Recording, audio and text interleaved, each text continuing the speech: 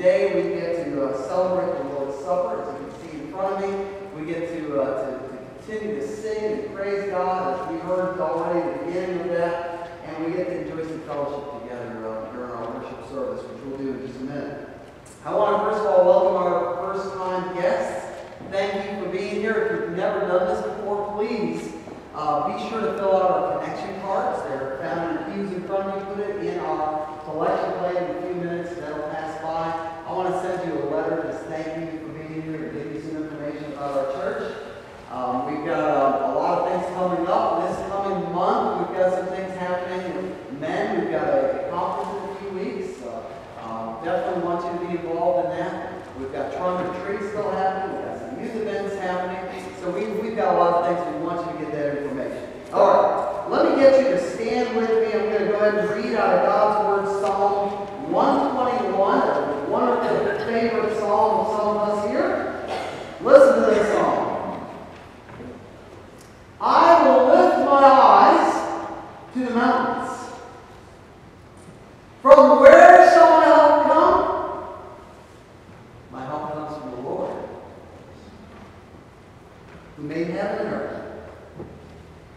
He will not allow your foot to slip. He who keeps you will not slumber. Behold, he who keeps Israel will neither slumber nor sleep.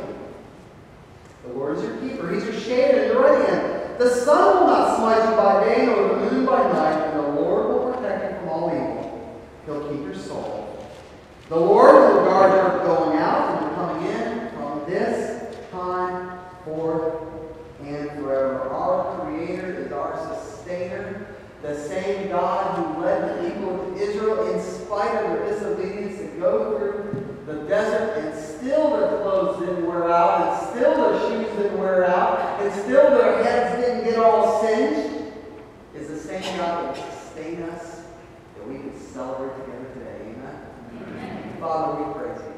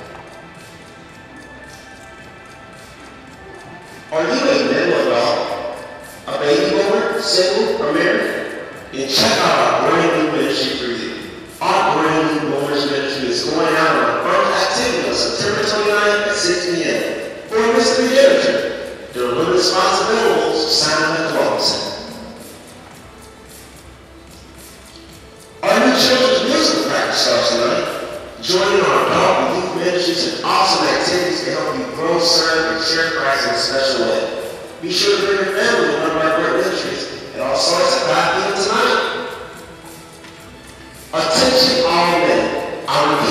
Attention all men. Hey, my guys, attention. Our band of brothers conference is coming soon to First Baptist. Be a force for change and helping your family defeat pornography forever. This conference will not only help you, but will equip you with the tools to talk about tough issues with your sons, grandsons, and all men in your family. It's all happening on Friday and Saturday, October 10th and 11th. The cost is $29 and scholarships are available. Be a part of the solution in your home. Join by signing up at the Welcome Center today. That's all happening at First Baptist. Before I go and spend some time looking at God's Word, and the gentleman can have a seat with you up here. 1 Corinthians chapter 11.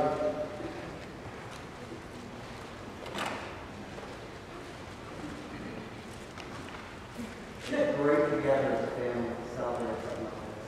Isn't it great?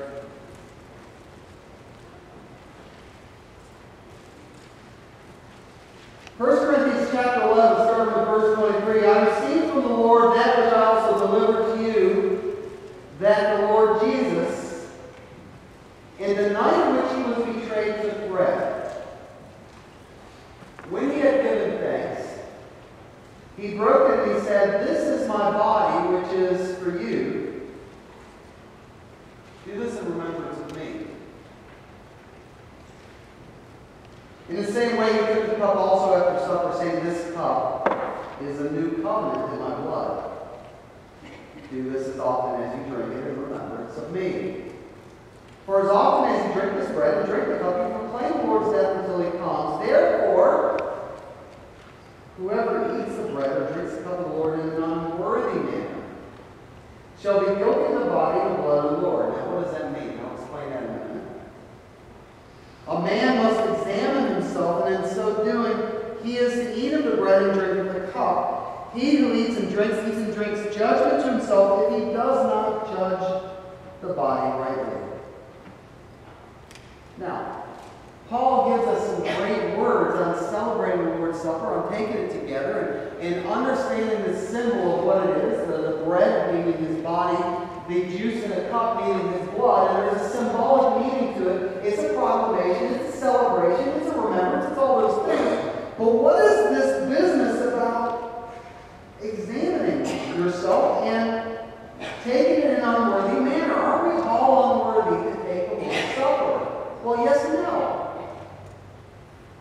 If the Lord's Supper was an actual body of Jesus Christ, that every week we were crucifying Christ, like we see in some denominations, they break the body, they break the bread, they say, "This is the body of Christ." Literally, they say that. Which we don't see that in the Bible. But literally they say this. Then we can say, well, you must take it and then you can be saved by it. Listen, church, you cannot be saved by taking the Lord's Supper. You are saved by grace through faith. Not of yourselves. It's a gift of God, not of works. So what is this to take it in an unworthy manner? We are in ourselves unworthy to take and to celebrate the grace that God has given to us. The grace that we celebrate that Jesus Christ died on the cross. We're unworthy to take it. Yet, by the blood of Jesus Christ, by us loving God, by us believing in Christ who died for our sins, he makes us able to come to his presence, makes us able to take of this and remember him, or to which we say, praise God. We are grateful for everything. That's what this is about. This is a remembrance of what he has done and a remembrance of how it has applied to you in your life. So, a man must examine himself inwardly so that you can see in your heart whether or not you are of Christ, that you are in a relationship with Christ, that you love Jesus Christ, that you are in fellowship with him. So, if you are one of Jesus Christ's followers, a disciple of Christ, a person who has said yes to Jesus and is following Jesus, please take this, examine your heart, confess any sin, correct any issues you're having, and take this with us as a family. If you have not accepted Jesus and you're seeking the Lord, and you don't know if you died today, you go to heaven, hold on. Don't do it yet. Wait, see the symbols, and then talk to me at the end of the service. And let's talk about your salvation. If you have a child with you that has not yet received Christ, has not professed their faith in Jesus Christ, don't give it to them because they want a snack or something like that.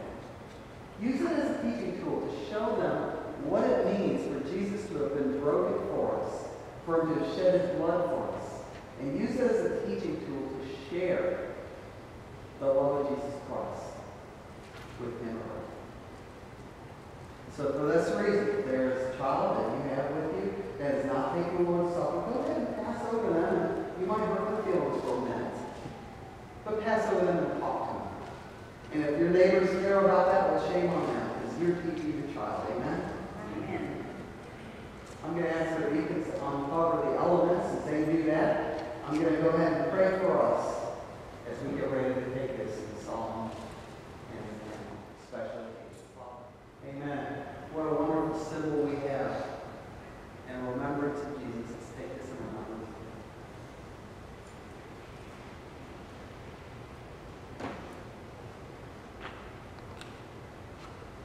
In the same way, he took the cup also after supper, saying, "This cup is a new covenant in my blood. Do this as often as you drink it in remembrance of me." Again, this is a symbol.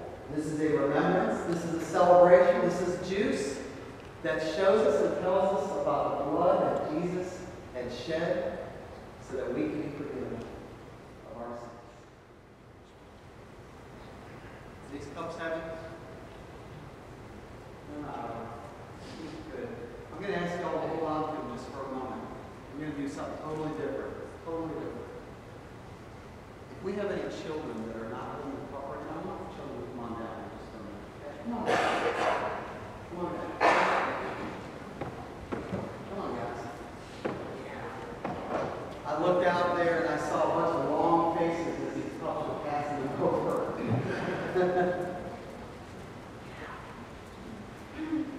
You guys, I want you to get a really close look at this, okay? You guys see it? Okay.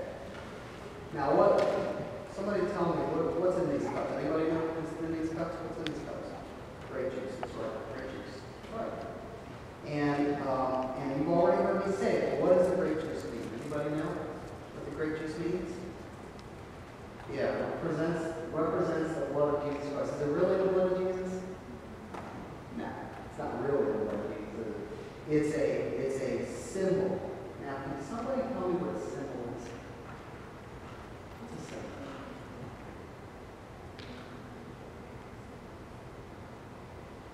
It's awesome. That's right. It represents something else. That's right. It's a symbol. It's something represents something else. So this isn't the real blood of Jesus, but this shows us about the blood of Jesus. Now, why would we have something like blood that we would talk about in church? Why would we do something like that? What do you think? That's right. And when he died for our sins, he made it so that we who are sinners can come to God. Now, let me ask a big question. I want you guys to turn and look at everybody out there. Go ahead and look at everybody. All right, church, this is your test. This is an easy one. How many here is a sinner? Raise your hand. You see that, guys? Every drop of blood Jesus had died. He paid the price for it. He died on the cross. Died for everybody out there. And guess what? Died for me. He died for us. So that when we, believe, we can live in Christ's prayer. Church, with these kids watching, take this and remember to him. And Father, we praise you. Chapters 25 through 32. Now his older son was in the field, and when he came to approach the house, he heard music and dancing. And he summoned one of the servants and began inquiring what these things would be. And he said to him, "Your brother has come, and your father has killed the fattened calf, because he has received you back safe and sound." But he became angry and was not willing to go. And his father came out and began pleading with him. But he answered and said to his father, "Look, for so many years I've been serving you, and I have never neglected a command of yours. And yet you have never given me a young goat, so that I might celebrate with my friends. But when the son of yours came, who has devoured your wealth with prostitutes, you killed the fattened calf for him." And he said to him, "Son, you've always been with me, and all that is mine is yours. But we have to celebrate and rejoice, for this brother of yours was dead and has begun to live, and was lost and has been found." I find this particular verse very convicting. I have a wonderful little book I use every now and then. It's actually a book of common worship, and it has some written prayers in it, but sometimes they're just so rich and beautiful. And I found one, they sound a little bit archaic, but it is so beautiful, so bear with me through some of the words a little bit.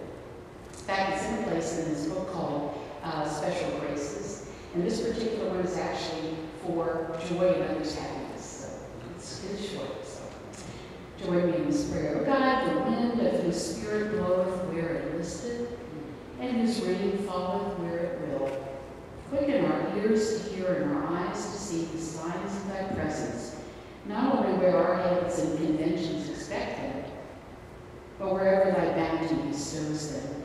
So shall our lives be gladdened by every miracle of grace, and our wills be alert to praise thy goodness to every creature. For his name's sake, who was born of the Spirit, the only Savior of the world. Amen."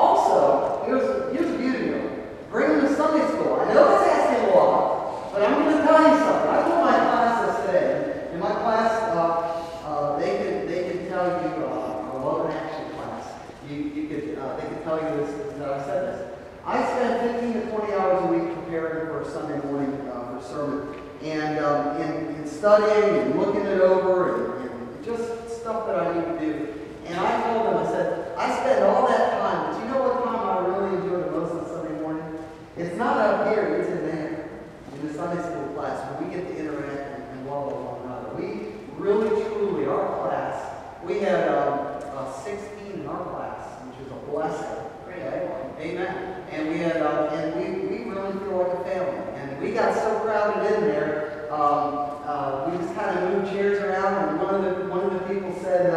said, well, it's just like an elevator. We'll just have to move over and make room for more. So praise the Lord for that. Bring your friends to Sunday school, bring the church. Next week is the week. Amen? So let's get you to do that. And awkward or not, invite people. That's the whole idea. Now, go to the Bibles to Luke chapter 15. We are going to talk about the prodigal son next week. Many of you already know the story of it, and I'll tell you in brief in just a moment. But really, what I really want to focus on is not that son who we know about who went away, but the other brother, the good brother. Years ago, when I was a preteen, maybe even an older child, maybe a 10-year-old, maybe, I don't remember exactly how old I was at that time, back then when that happened, but I remember riding back with my parents from Mass, from church, and I was raised Catholic, as many of you know. I was Italian. I am still Italian, but I was Catholic, and so I remember going to Mass and coming back, and my brother, who was always the one who would always blaze the trail for me. I always liked that about my brother. He's the one who got the licking, and I got to keep on ticking. And so he would always do the stupid things, and I'd be able to slide in there and kind of slide on by, you know. But I remember my brother in a car on the way home. My brother said, "You know what I think I'm going to be?" And my dad said, "What?" He said, "I think I'm going to be a Baptist." I kid you not, my brother said that. That is honest to God true. My mom said, "No! They're too strict!" I swear she said that. They don't dance, they don't. Well, I can tell you, some of those Baptists do dance. But she would say they don't dance, and my brother just stood there silent. And I said, "Well, I'm going to stay Catholic." You know, me being the little weasel that I was, I said, "I'm going to stay Catholic." And my dad says, "That's good, Fran. That's good. You stay Catholic." Well, since that time, my father came to Christ and joined the Baptist church. My mother came to Christ and joined the Baptist church. My sister came to Christ and joined the Baptist church. I came to Christ and joined the Baptist church. My brother stayed Catholic. Isn't that funny how things turn out? I'm just praying that he will have a saving faith in Christ. I'm praying that he does know Christ as his Savior. Well, you know what? It's very easy for me to look and to see how my brother used to blaze a trail for our family, for me actually. He would go and I remember he did his own little tattoo on his knuckle. He did a tattoo on his own. Horrible looking tattoo, okay? But he did it, and they just about killed him. And no, I didn't get a tattoo. But you know what? If I wanted to, I probably could have done that. But he used to do things that it would allow me to do those stupid things as well, and I get in such trouble. I was the good son. And I put that in quotes. He was the prodigal son. He was the one who would go far away and do crazy things, and I was the one who would stay locally and do stupid things. It was very easy, it's very easy for me now, to get really self-righteous and to get really pumped up and egotistical, except for the fact that I know how deeply sinful I am. That my brother and me, we are on the same level playing field, and that is we're both sinners. And in fact, it was my sin that said Jesus died on the cross for me and for you, so that we can have eternal life. Well, let me tell you briefly a little bit about the prodigal son. The first part of chapter 15, from verses 11 through verse 24. You see, there's a man, Jesus tells us, if you look at your Bibles, who has 2 sons. We'll go over a little more next week in more detail. But the younger son basically said to his dad, he said, "Dad, give me the share of the estate that I'm supposed to get." And so the father went ahead and divided the wealth amongst them. Jesus said, not many days later, he got everything that he had, and he took off for a long journey, basically wine and song. He had spent everything. He spent and squandered, he said in verse 13, his estate with loose living. Loose living. When he had spent everything, a famine came and things began to take a toll on him.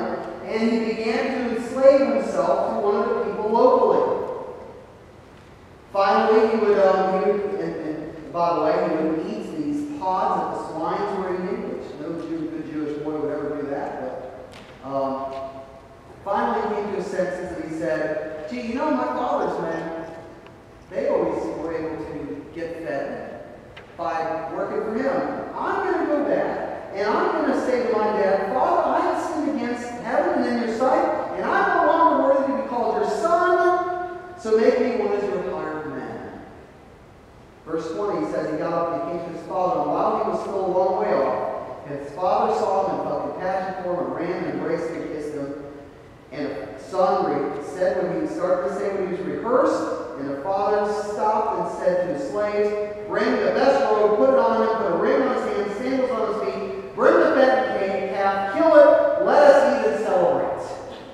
For this son of mine was dead and he has come to life. He was lost and has been found. And they began to celebrate. What a great story that is. A young man who took off and did the worst thing possible that again next week we'll talk more about. The worst thing possible that he could have done as a young Jewish boy to leave his father's estate and to spend an honest living and to find himself in trouble. Not only did he find trouble found him. But he comes back and we have this great story of redemption and hope. Amen? But then we go to the second part of this in church. This second part of this, like what Dan had said, this one really is convicting to me. I hope it's convicting to you. Because this good brother, the older son, he came and he started getting to the house, and as he got closer to the house, he heard music and dancing, and he started asking the servants, he said, what is this all about? And they said, well, your long-lost brother basically has come, and your father decided he's going to go ahead and kill the fattened calf, the special calf, because he's now received him back safe and sound. Now this made that good son angry. He wouldn't even go inside the place where they were partying at. And his father then took it upon himself to go out to the son. By the way, that was a big deal in Jewish culture. The father would never have gone out to his son. But he already demonstrated that with the first son. And he's also demonstrating his love for his good son by doing the same. Coming out and humbling himself enough to go from where he is to where he needs to be is a big deal. But he goes and he's pleading with him, and the son says to his father, he says, Father, I have never stopped being, in the Greek actually says, being your slave and being enslaved to you. In the NASB it says, for many years I've never stopped serving you, never neglected a command of yours. You haven't ever given me a young goat, so I can celebrate with my friends. But now this son of yours came and he's devoured your wealth of prostitution, and you killed a fattened calf with him. And he said to him, the father, son, you've always been with me, and all this mine is yours, but we had to celebrate and rejoice. For this brother of yours was dead and has begun to live, was lost and has been found. Same words he used to the servants when they started the party. It's so convicting. Because the good son became a self-righteous son. A self-righteous, good son who did everything by the books and deserved everything that he got.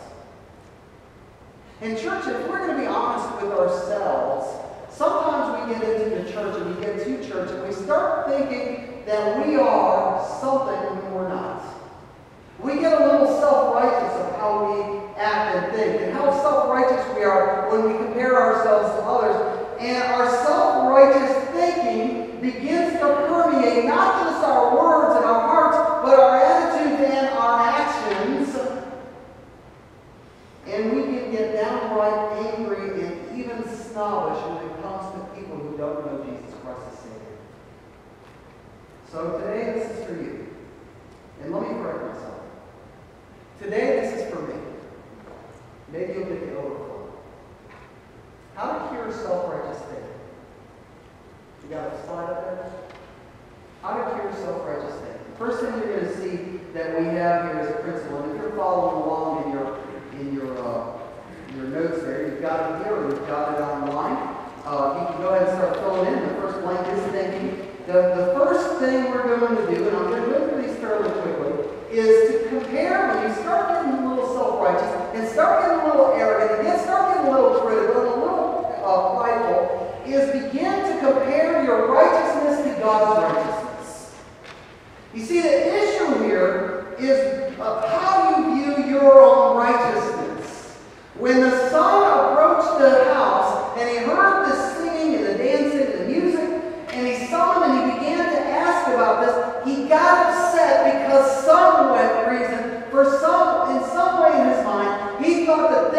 just unfair.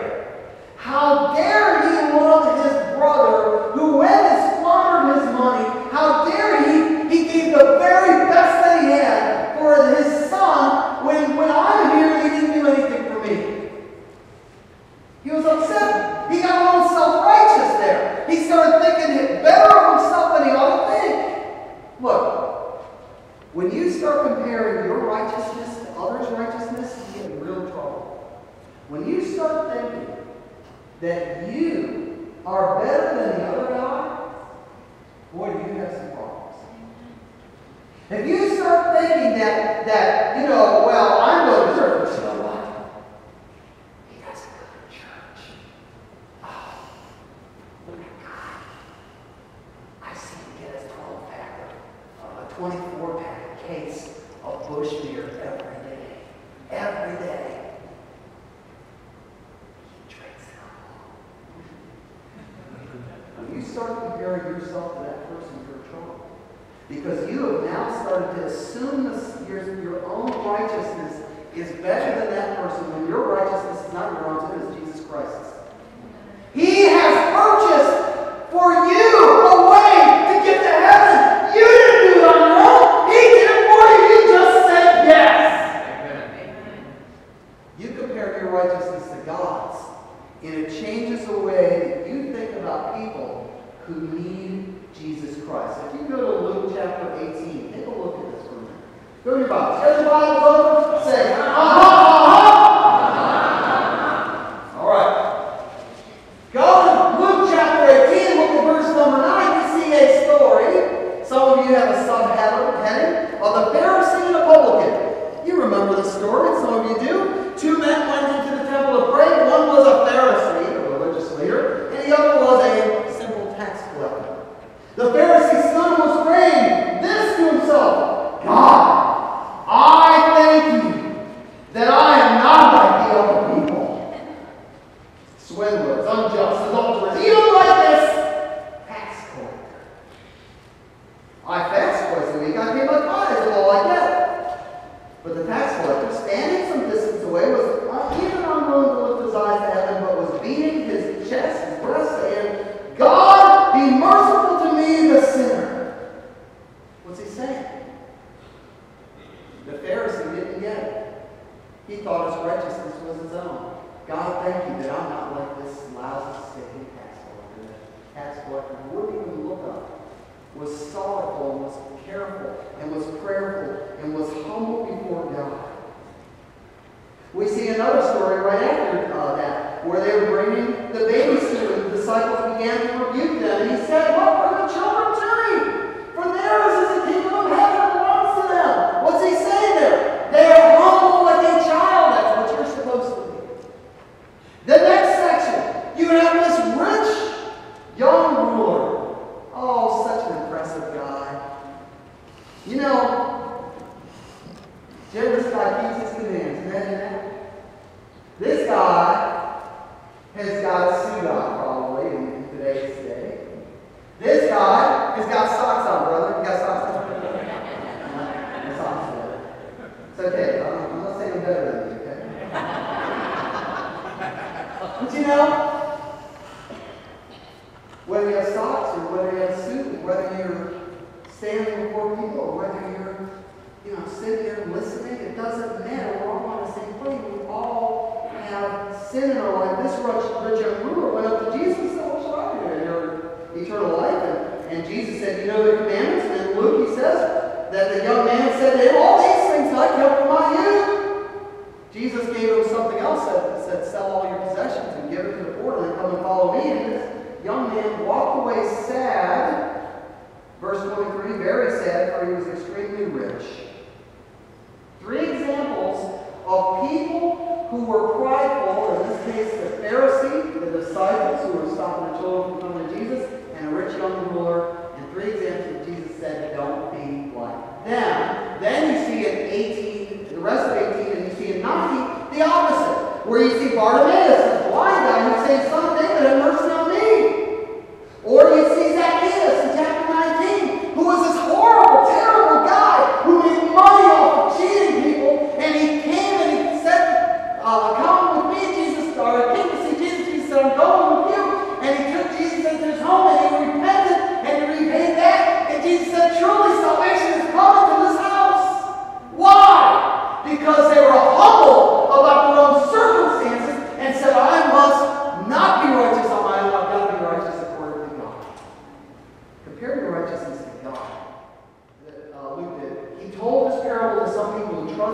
themselves that they were righteous and viewed others with contempt.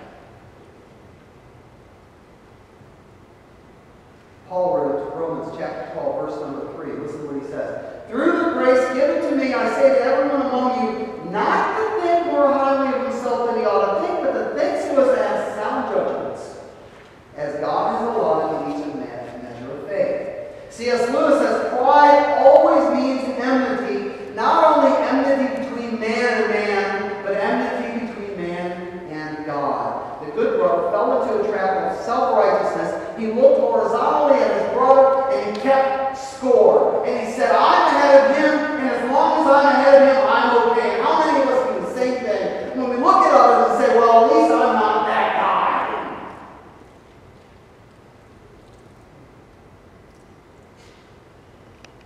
Compare your righteousness to God in the past second. Consider your accomplishments as rubbish. You see the inner lawyer inside this older brother, this good son. The inner lawyer in him, you know what I mean when I say inner lawyer? He's starting to defend himself. He's starting to make up his case inside of his head. He's already got a case made, and he begins to say to himself and to his father, he says, look, I've been doing this, I've been doing this, I've been doing this, I've been doing this, and you haven't even given me a ghost. What did he do? He had constructed inside of his mind a whole system, argument, whatever you want to call it, of how he's going to answer his father because his father did something wrong somehow by celebrating the lostness of the son and the return of the son instead of him.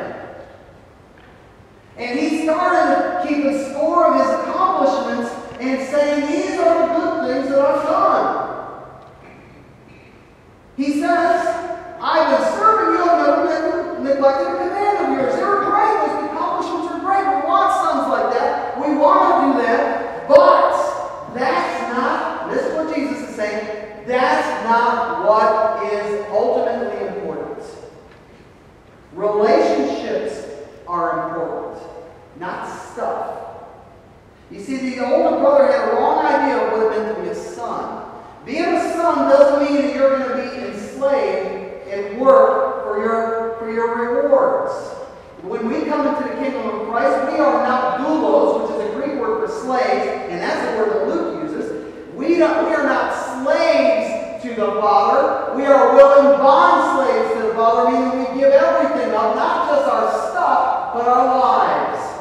And God doesn't love you anymore because you give up more, or loves you any less because you do less. He loves you because you came to Him because you love His Son Jesus.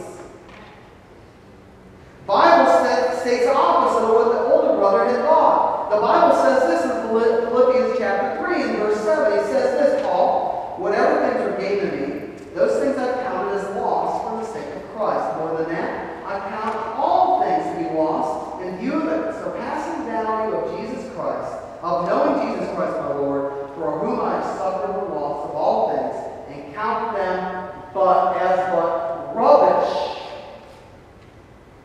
so that I may gain Christ. We're to place relationships ahead of the stuff we got. 1 John 3 says, this is the message that you've heard from the beginning, that we are to love one another. Your work means nothing without love. In fact, your relationship with God and people is founded on love. And so you need to understand that it begins and it ends with love. The son, the older son, thought it was something he had to do with all the stuff he did. And that somehow he should be rewarded for his faithfulness and continuing to work for his way and work for his father. But his father says, it doesn't matter if you work for me or not. And trust me, he wanted a son that wanted to work, but he really wanted to see the son have a heart that was changed for him.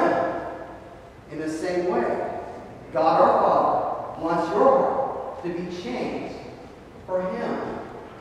I want you to know this.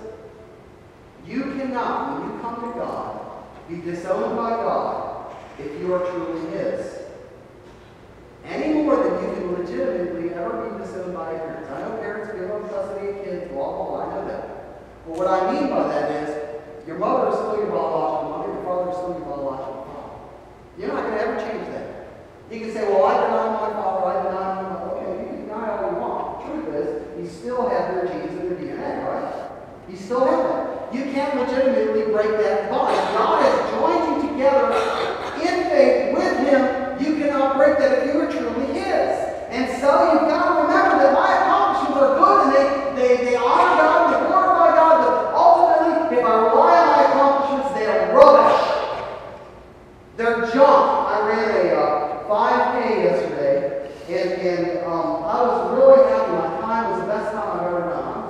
happy about that. And I ran it, and I finished it. And the first thing when I crossed the line is they gave me a medal. Cool. It's a metal medal too. It's not a plastic medal. It's a metal, not a carbon. It's a metal medal. Okay, and that's really cool. But I got multiple medals from finishing. By the way, not because I was some great runner. Okay, you get one when you finish. Okay, you get one so that you didn't pass out on the way to the finish line. Okay, so I crossed the finish line. They gave me a medal. That's great. I have no idea what I did. It's somewhere I got it. I know. And why is it that I don't know what I did? Because I really don't care about the medal. It's rubbish. What really matters to me is running the race. Church. What matters to you should be that you run the race. And how you are treated by God does not matter, because ultimately you're going to be with Him forever in paradise. So right now, you may have good times, you may have bad times. You may have rich times, you may have poor times. You may have well times, you may have sick times. You have happy times, joyful times, and you have some not so joyful times. But as you run the race, God is always with you, and you always have the hope that's in the future, the hope that we've been singing about, the hope that we know that it's Christ alone, that Christ one day will be honored and glorified, and we will be singing praises to Him, to God in the Lord. Leon Morris wrote this about the older brother. He said, "The proud and the self-righteous always feel that they are not treated as well as they deserve. In fact," Morris points out, that this son, the older brother, even couldn't refer to the prodigal as his brother, but instead he said to the father, "This son of yours."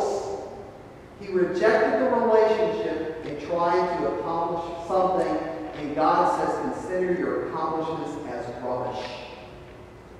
Ways to cure self-righteousness. Compare your righteousness to God's. Consider your accomplishments as rubbish. Third, cherish your value to God. Like I just said, your value to God is not based on your works. Your value is based on the love of God. In the same way, the son here, we see the same thing. It's not always going to be based on that. Now, look at what the father says to the son. When he came out and humiliated himself by coming to his older son, because that's a humiliating thing for a father to do in that particular setting, in that particular culture. But look what he says in verse 31. Put your finger on 31. You got your finger on it? Say, First word he calls him is son. And he said to him, "Son, you've always been with me, and all that is mine is yours. But we had to celebrate and rejoice, for this brother of yours was dead and had begun to live, and was lost and has been found." Now, what do we see here? We see nothing less than the grace of a loving father. When the older son called the younger son, "This son of yours," look at how the dad responded. The old dad, your old dad responded saying, "This brother of yours." He reframed it. You see what he did there? The son, the older brother said, "This son of yours," and the father said, "This brother of yours." He reframed it because the father loved his sons, warts and all. The one who was externally wild, or the one who was internally wild. Hear it?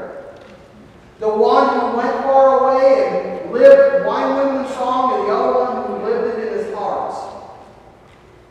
Both of them had their sins. One sinned far from home, one sinned within his home. And let me just say, as I just pointed out earlier, if you depend on your self-righteousness, your religion, your goodness as a way to fix yourself, you are barking up the wrong tree. Minds can help themselves and climb ladders and do good things and do all kinds of nice things. I saw a show last night, yesterday, of these people who go and they take out garbage cans. Listen to this. It's amazing. They take out garbage cans. Now, this is in San Francisco, so you got to think about that. They can take it out of garbage cans, fruit, like bananas, put a little bit of bruising on them. They take a bunch of bananas, they take a bunch of onions, they take a bunch of carrots, they take a bunch of spices, whatever they can find, and they get vegetables and stuff like that, and they clean it up, and they cook it, and they feed it to people once a week. Now, you might be saying, that's disgusting. Well, they feed it to people who need food, and apparently it's pretty good. Have you ever seen the Bizarre Foods guy? Well, he was there. That was a show on his thing, and he was eating that food. Now, he can eat bugs and grubs and all that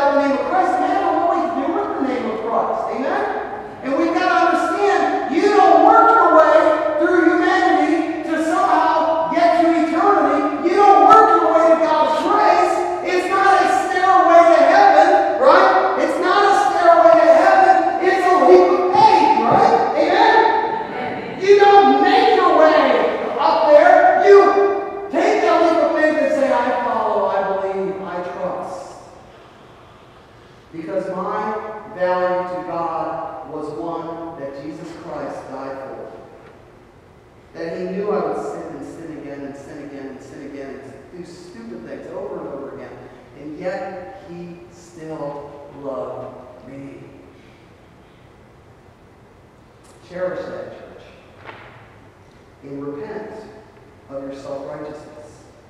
Compare your righteousness to God's. Consider your accomplishments as rubbish. Cherish your value to God. And last but not least, and most importantly, as you are looking around, celebrate the life-changing others.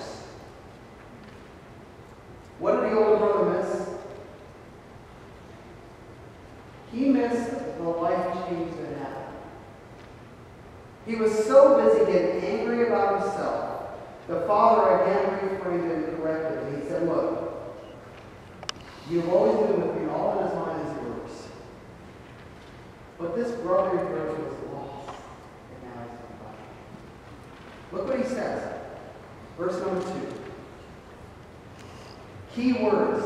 Got your fingers on 32? Say, Oh, you are so weak right now this morning. Good on that. Go to 32 and say, All right. Look what he says. But we had to celebrate and rejoice. Now, I don't know about you, but I had to look at it and say, what do you mean by we had to celebrate? We had no choice. This is such an amazing point. We had to celebrate and rejoice because this brother of yours was dead. And now has begun to live. Was lost and has been found. We had to celebrate and rejoice. We get to celebrate and rejoice. We get to praise God for the life change of a person who was lost and going to hell, but now is found and is going to be at the gates of heaven. How many times can we say, praise you, God, for this person who came to know you and finished the race well? We're going to do something different. I'm going to, Heather's over with the children. We've got a little event that a group of people wanted to do. We're going to have it in the back. And the reason why I'm mentioning it is I want to just say exactly why they're going to have a bonfire in a couple weeks in that. Those of you that know what I'm talking about, shake your heads. Yeah. They're laughing and giggling a little because they know what it's about.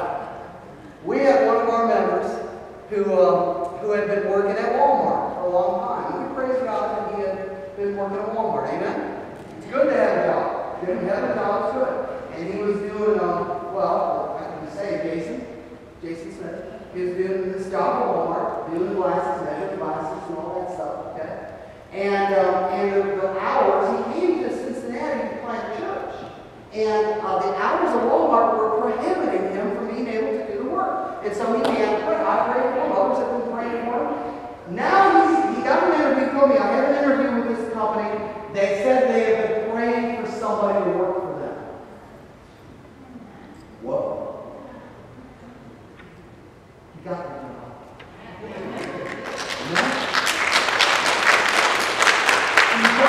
Now listen to this. We're going to have a bonfire in the back on October 11th. Isn't that right? 20th? September 27th. Oh, boy, I better mention yes, right? Yes, I'm here. Okay. So September 20th. Oh, yeah, October 11th. Anyway, we get to celebrate this bonfire, and it is a celebration of Jason's farewell to Walmart. Amen? Woo!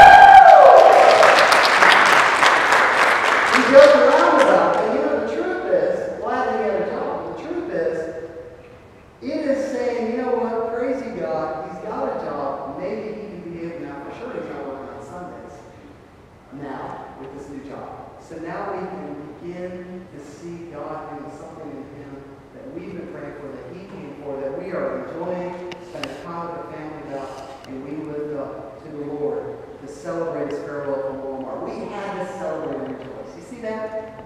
This is what's happening when we celebrate the life change of others, when people make life changes, when we see people who have been addicted to alcohol, to stop, amen? To stop. And we celebrate with a certificate. We celebrate when people have overcome addictions in their lives, when people turn from their sinfulness and turn to Christ.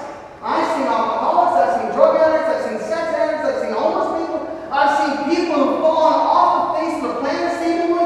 I've seen the outcast, I've seen the down and out, and I've seen people who have appeared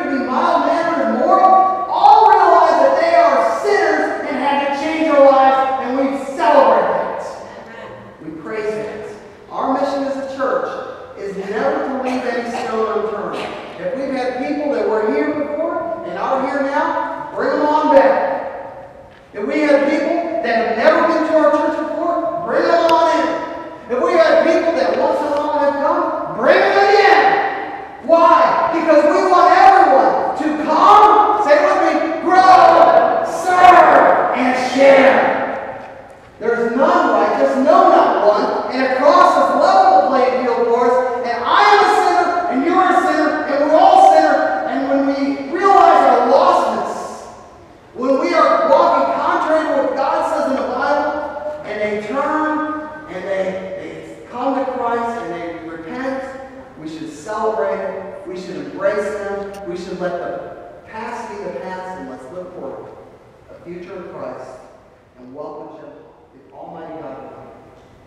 In just a minute, I'm going to ask you to come out of your seats and pray and to kneel in the front and pray for that person that you have popped in your head. Pray for the bold courage to even just mention, hey, listen, we got this great event. We want you to come to church this Sunday.